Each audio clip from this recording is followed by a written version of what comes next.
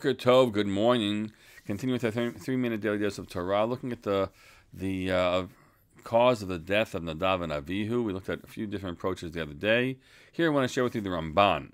The Ramban focuses on their sin relating to the way that Ketoret is meant to be brought, the incense, and their failure to do so. He says, Kfar Pirashi, Zehachet ben Nadav Avihu, Teida'enu, Mimashe Ne'emar B'Hikri Lifnei Hashem Eish Zara. The specific point that the Torah goes out of its way, he says, and the Torah describes, they brought before God a strange fire. Not that it says that they brought incense, which they weren't commanded to bring. The issue is how they brought the Ketoret. Hine samu Ketoret al ha'esh. They put the Ketoret on top of the fire, and that's not how this is meant to be done. And so he says it had to do with a failure to follow the ritual properly. Which you say that's pretty extreme. It's pretty extreme. It got to do that, but part of the answer is that this is the first day that the sacrificial service is now happening officially. And there needs to be, I guess, God's intention seemed to be that, folks, this isn't a game. These things matter. Why they matter, how they matter, that's not for us to really understand. But I gave you the rituals. Don't play around. And there can be consequences. In this case, very serious consequences, right? So that has to do with it all relates to the nature of the Ketoret, which I'm not going to get further into. The Rashbam here says a little differently. He basically says that today was critical, that what happens here is a heavenly fire.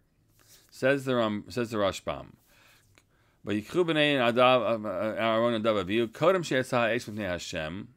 Before the fire went forth from before God,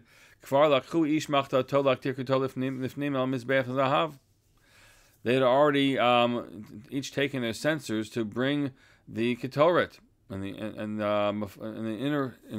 inner altar, and they put Aish, they put fire, strange fire in them, which God had not commanded.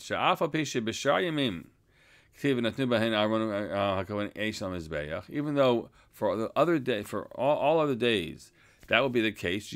The Aaron HaKohen would put fire on that inner altar. Hayom, today, lo tziva. Today he did not give that command. And today it was Moshe's desire and Hashem's desire that there should not be a fire that a human being brought. They were all waiting, the heavenly fire to come down, because that's the sign they're looking for. God comes down through the fire and shows that he wants his people again. Today is not a good thing to bring a strange fire, something from people. The whole goal was that God's name would be sanctified. To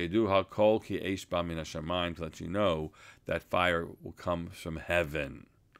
So that's a different angle than the Ramban, but they both suggest that that it has to do specifically with the actions they're taking around this Ketoret. For the Ramban, it has to do with which you put in first, if I understood the Ramban correctly. And the Rashbam says, no, it has to do with putting in fire altogether. Today was meant to be a day when God's fire would come down, and they destroyed the possibility of the sanctification of God's name. Hope this is food for thought. Wishing you all a great day.